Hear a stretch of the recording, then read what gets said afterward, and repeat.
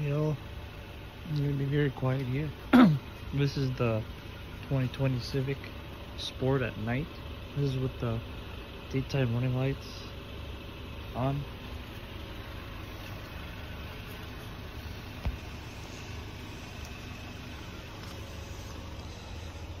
Side marker. Hard to see the rims. These are the tail lights. See the LEDs, the tail lights, and the what is that? Sorry, the license plate lights, halogens. Turn on hazard lights. You know what? Maybe just a signal light. Okay. Oh. Yeah. These are the signal lights. The back.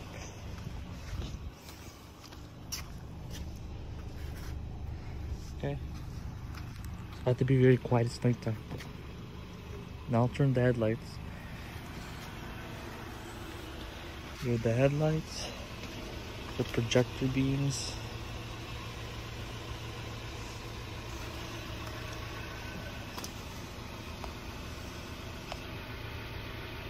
Looks pretty good.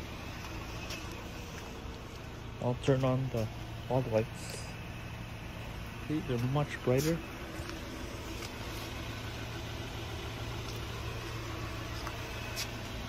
Now the high beam.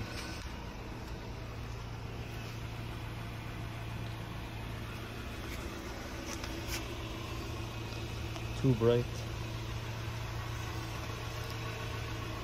Let's go inside.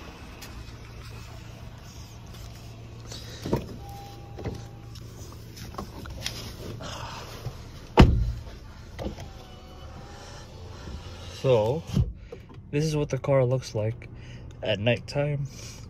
So I had to be quiet outside because I don't want anyone hearing this. But yeah, this is again a 2020 Civic Sport at night. It's my brand new car that I got June 17th last month. So without any lights in the car's interior, this is what it looks like when you're driving at night. It's illuminated. The Honda logo is like right there. Right.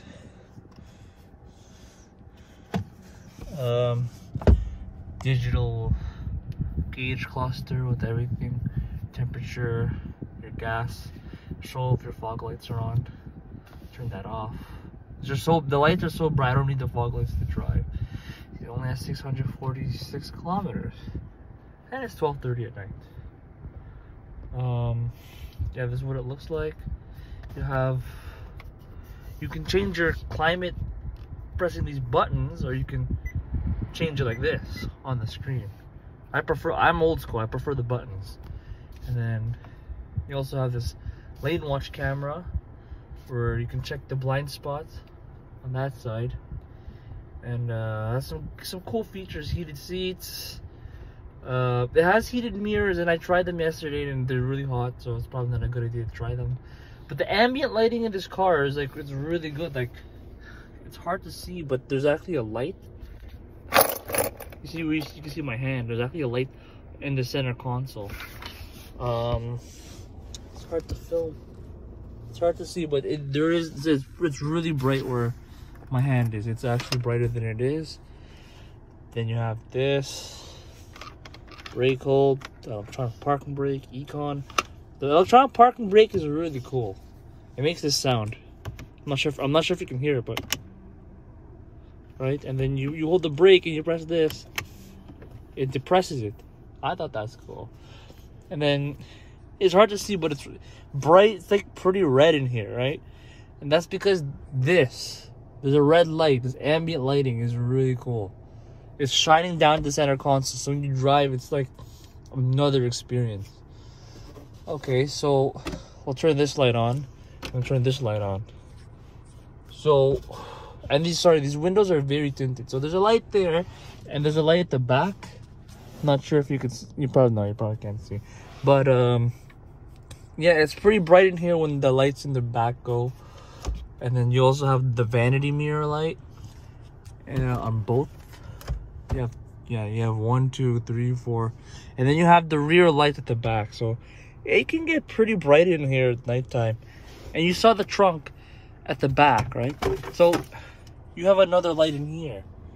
It's pretty bright in there. So I had a choice between this and the new Jetta, but this one reasonably fit my budget and it fits in my garage.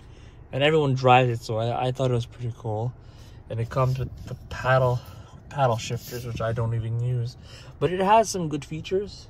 You know, like the Honda sensing and the lane departure. I never use those. I use just to go to work and whatnot. But yeah, I love this car. It's served me good within the last 2 weeks that I've had it, and I'm gonna have it for the next 3.5 years. So I'm gonna have to try to get used to it. But I love this car. Everyone else on the road drives it. Yeah, thanks for watching.